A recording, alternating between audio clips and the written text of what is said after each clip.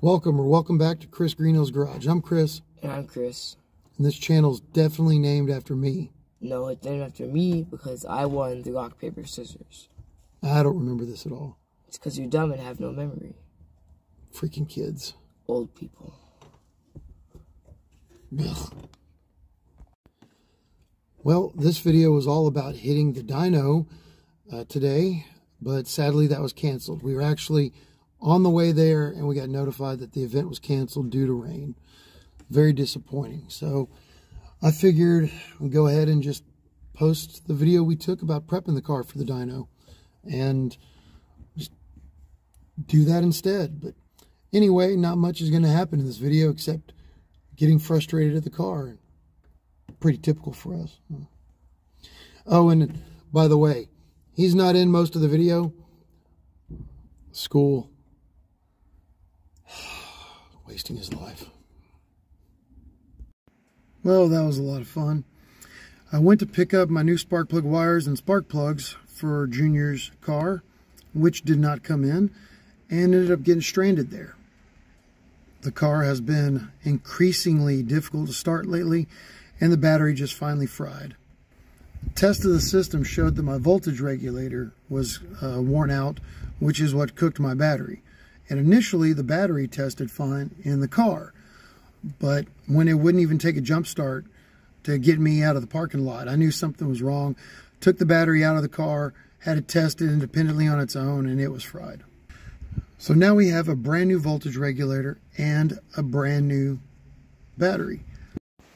Now watch how fast it fires up, Lynn Running Deer. The bump of the key, fires right up. Not too much timing. There's just a cooked battery and a voltage regulator. It's Friday before dyno day, and my spark plugs and spark plug wires are finally here. What's the best cure for cheap, generic $20 spark plug wires that keep falling apart? Well, that's real simple. The same exact set of $20 generic spark plug wires, of course. And while we're doing budget things, I found these for $3 online, $3 a piece, which is $1.50 each cheaper than the auto lights that are currently in it, which I'm going to pull. Are these as good or better than the auto lights? I don't know. Are they the same heat range? Cooler? Hotter? I don't know. What I do know is they are the cheapest spark plugs I could find. And NGK has a pretty good reputation, so they're going in the car. The spark plugs are out. As is normal with me, number 8 took as long as all other 7 combined. That's just me and small block Fords and number 8 cylinder. They all look pretty much the same. Fairly down the middle, a little bit of tan, a little bit of black. Nothing horrible to report. On to the wires. Spark plug wires are on. As you can see, it has started raining because of course it has. The weather says it's a 0 precipitation day. Nice dry day. So of course it's raining. And because I'm me, I managed to rip the rubber grommet out of my breather cap from the valve cover, which means I could fire it up, test fire it and all that, but I can't drive anywhere until I pull this valve cover and get the, oh, maybe I can get it out with my finger. But I've got to get that out and find a new grommet, which means I can't go test drive it. Good times. Started raining again. If you can't tell, I'm already feeling kind of rough. I worked last night, work on the car today, take a nap, work tonight, dyno tomorrow, and then come home and go back to work tomorrow night. So I'm trying not to get wet and cold because I already feel like crap. So let's see if this thing will start. Lynn Running Deer. True cold start. It hasn't run in 3 days.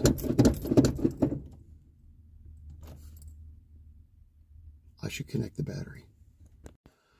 Let's try that again. True cold start after 3 days. New plugs, new wires. Come on, don't embarrass me.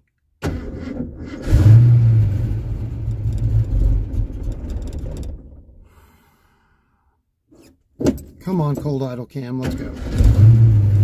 There we go.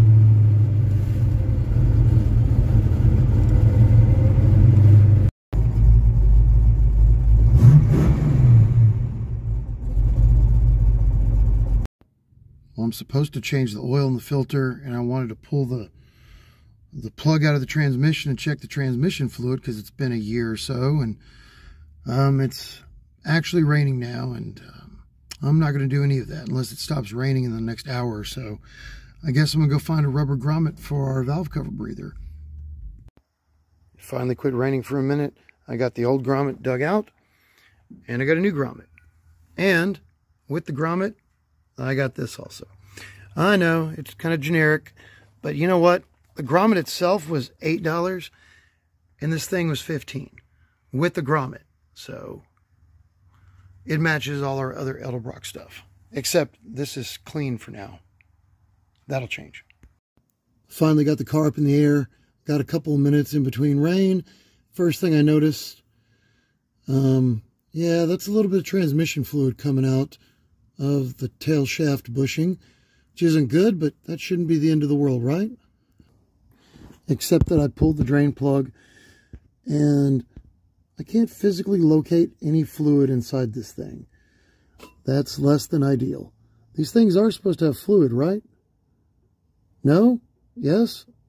Someone help me out here. Luckily for us, we happen to have a quick access hatch installed in our transmission right now. So I'm just going to run a little hose down there and start pouring some fluid in it. There's absolutely nothing sketchy going on here. Trust me. There we go. All refilled and resealed. I want to make it clear that the transmission was not empty. Empty is a very powerful word, and it has a lot of negative connotations. It was not empty. I will acknowledge it was lower than I would like to admit. However, there was some fluid left in it. Note to myself and the boy, change the rear transmission seal immediately. You can see that we kind of missed our 6-month window on our oil change, our synthetic 6,000 mile oil, but we only put like 1,300 miles on it, so it should be fine. Mostly, I'm more concerned with glitter in the oil, and the oil looks really good. The oil's doing oil things. I don't see any milkshake. I don't see any glitter. There's no reflection.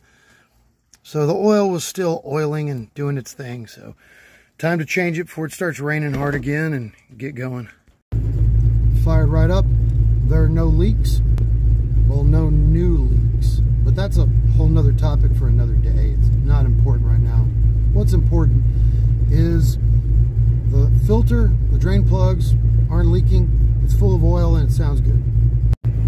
I cannot stress enough that you absolutely should not go and drive your rear-wheel drive American muscle car in the rain on drag radials. Let's do this thing. Why? What is going on here? That is fuel. I mean, it's better than oil, but why are you running so fat all of a sudden? What is happening?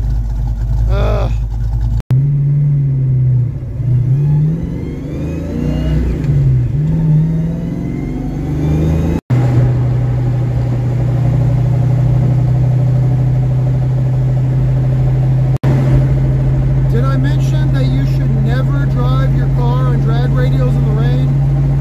I hope I mentioned that. Do as I say, not as I do. I needed a refresher, and it may be raining tomorrow when we go to our dyno appointment, so I gotta figure it out. It's been a little while. More than about half throttle, and it just breaks them loose in any and all gears. Not good. Alright, much better. Back to normal. That is all I can do to prepare for this dyno session. It's got a new battery, it's got a new voltage regulator. It's got new oil, new filter, new spark plugs, new spark plug wires, and we're just gonna have to go and pray for the best. Good morning. Look who finally joined me. Someone chose education over prepping the car for the dyno. It's never gonna get you anywhere in life, boy. I've told you before. I don't have an education, and look at me. It turned out fine. We are finally off to try to dyno this thing. And good news, it's raining and it's wet and we're on drag radials.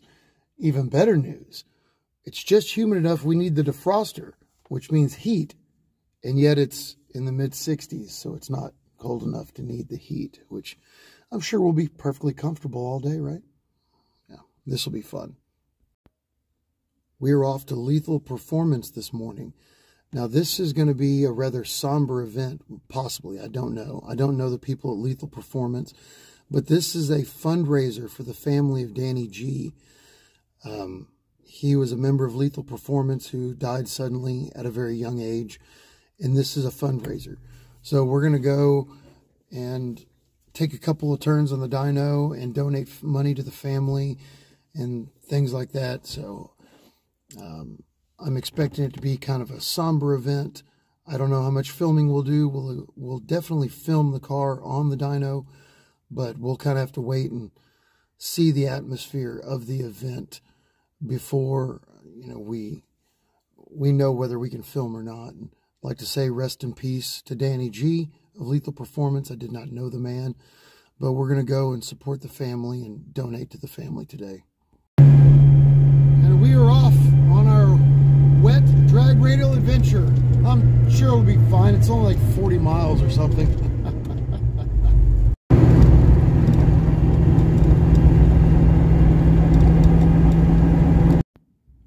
Well, sadly, we're back home. We were on the way to the dyno. We gassed up. We got notified that the event was canceled due to rain. It's very disappointing, not only to us, but to the family of Danny G, that the fundraiser had to be canceled due to rain. That's very disappointing. The event was rescheduled for January, but unfortunately, we will not be able to go then. Very disappointing for us, and that means less money for the family, which is very disappointing. Anyway, we wish them the best, and God bless. I'd like to take a moment and kind of rant about the car community. Just because there's a couple of drops of water on the road does not mean you can't take your car out. That's not how that's supposed to work. As much as I joke and exaggerate about the, driving around in drag slicks, not drag slicks, street slicks or drag radials or something, we were doing it. We kept it under 2,500 RPMs at half throttle, and the car was perfectly manageable. The other day when I was complaining about it, it's because I was giving it too much throttle, of course, like always. But today we had a destination in mind. We were trying to get there. I was taking it seriously, and the car was perfectly manageable in the rain. And as you've seen before, we've taken the car out in the rain before. You just have to be careful. We don't have to cancel every car event for a few drops of water on the road. It's very disappointing for the family, and I do hope that they raise plenty of money in January. I wish we could be there. Anyway, thanks for watching. And again, God bless the family of Danny G from Lethal Performance, and we wish them the best. I've never been there, and I don't know those people, but I feel bad for them. And I hope their event goes well in January. Thanks for watching. I wish we would have had a little happier ending.